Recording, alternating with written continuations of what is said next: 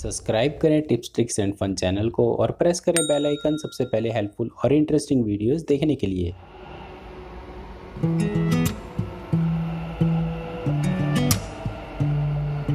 नमस्कार दोस्तों, मैं हूं प्रमोद कुमार भारद्वाज और स्वागत है आप सभी का टिप्स ट्रिक्स एंड फन पर।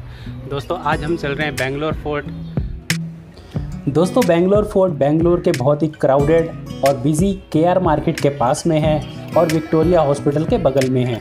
तो आइए चले अंदर और देखेंगे इसकी सुंदरता को, इसकी बनावट को और जानेंगे इसके इतिहास को। दोस्तों फोर्ट में एंट्री करते ही लेफ्ट साइड पे हमें देखने को मिल जाता है एक नोटिस बोर्ड और देखने को मिल जाती है जानकारी इस फोर्ट के बारे में जिसे हम पढ़ सकते हैं। दोस्तों फोर्ट की अगर हम बात करें तो 1507 में विजयनगर साम्राज्य के राजा हिरिया केम्पे गौड़ा जो कि बेंगलोर के फाउंडर थे, उनको एक विचार आया कि एक ऐसे शहर का निर्माण किया जाए जो कि हम्पी शहर की तरह ही सुंदर हो। तो उन्होंने एक जगह ढूंढी और उस जगह पर एक मिट्टी से बने हुए किले को बनवाया जो कि 2.5 स्क्वायर किलोमीटर के आसपास था। धीरे धीरे समय बीतता गया, समय के साथ साथ आसपास के इलाके बढ़ते गए, लोग बसते गए और धीरे धीरे वो जगह एक शहर में बदल गई जिसे आज हम बेंगलोर के नाम से जानते हैं। दोस्तों इस फोर्ट में कई गेट हुआ करते थे जैसे कि दिल्ली गेट और मैसूर गेट, पर आज सिर्फ दिल्ली गेट ही रह गया है और इसी दिल्ली गेट से हमें फोर्ट में एंट्री करनी है। अगर हम इसके गेट को देखें तो ये करीब 12 इंची मोटी सागवान की लकड़ी से बना हुआ है और इस पर तेज़ धार वाली स्पाइक्स लगी हैं जो कि हथियार की तरह यूज़ होती थी और जो कि सुरक्षा के लिए थी, क्योंकि अगर कभी दुश्मन द्वारा हमला किया जाए और वो इस दरवाजे को तोड़ने की कोशिश करें, हाथी का प्रयोग करें तो वो भी इसमें नाकाम हो।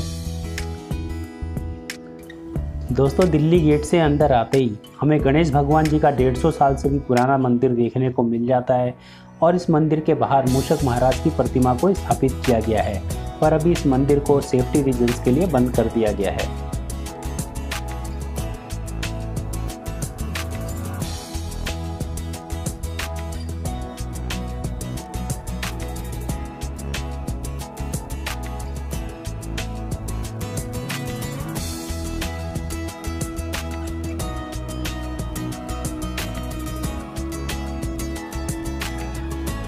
दोस्तों ये जो छोटी छोटी जगह आप दीवारों में देख रहे हैं ये कभी सिपाहियों के आराम करने की जगह हुआ करती थी जो कि कई सुरंगों से जुड़ी हुई थी और फोर्ट की दीवारों पर देखने को मिल जाती हैं कई कलाकृतियाँ या डिज़ाइन जो हमें होयशाला आर्किटेक्चर की झलक दिखाते हैं।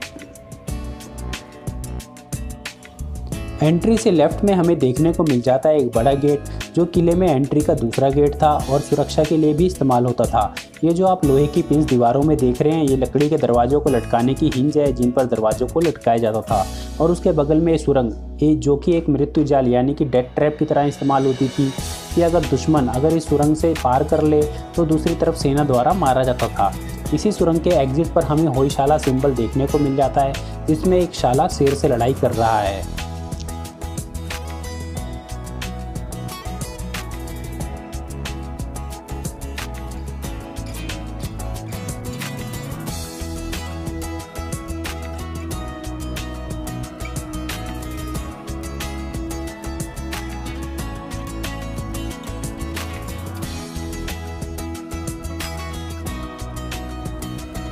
दोस्तों किले की दीवार के साथ साथ अगर हम पीछे की ओर चलें तो हमें दीवारों पर बहुत ही इंटरेस्टिंग तस्वीरें देखने को मिल जाती हैं जैसे कि 3 मछलियां। ये दर्शाती हैं कि ये किला कभी 3 तरफ से पानी से घिरा हुआ था और ये हुक वाली मछली किसी को फंसाने के बारे में बताती हैं।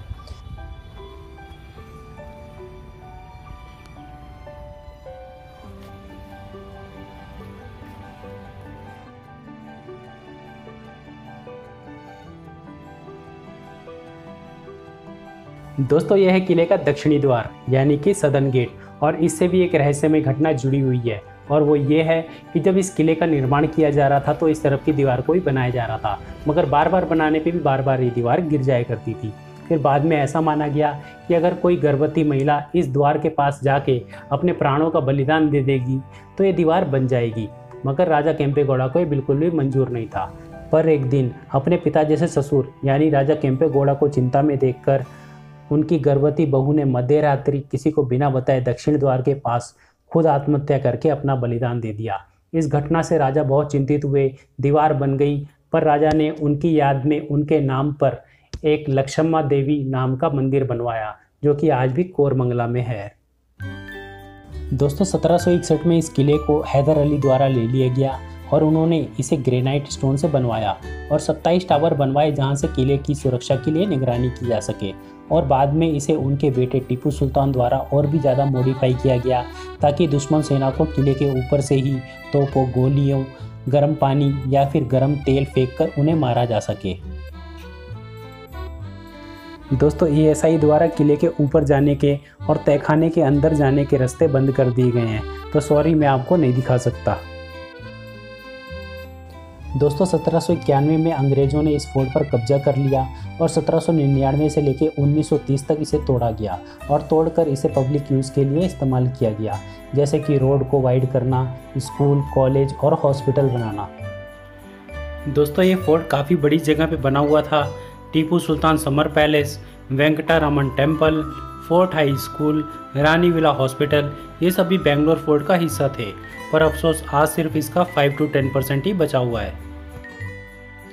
तो दोस्तों अब समय आ चुका है कि मैं इस हिस्टोरिकल फोर्ट को अलविदा कहूँ, और अगर आपको मेरा वीडियो हेल्पफुल लगा हो तो वीडियो को एक लाइक कर दें। और अगर आप पहली बार मेरे चैनल को विजिट कर रहे हैं या फिर अभी तक आपने मेरे चैनल को सब्सक्राइब नहीं किया तो जल्दी से मेरे चैनल को सब्सक्राइब करें ताकि आपसे इस तरह की कोई भी इंटरेस्टिंग और हेल्पफुल वीडियो मिस ना हो सके। तो फिर मिलेंगे इसी चैनल पे एक और हेल्पफुल और इंटरेस्टिंग वीडियो के साथ। तब तक के लिए दोस्तों good bye, keep smiling and be happy.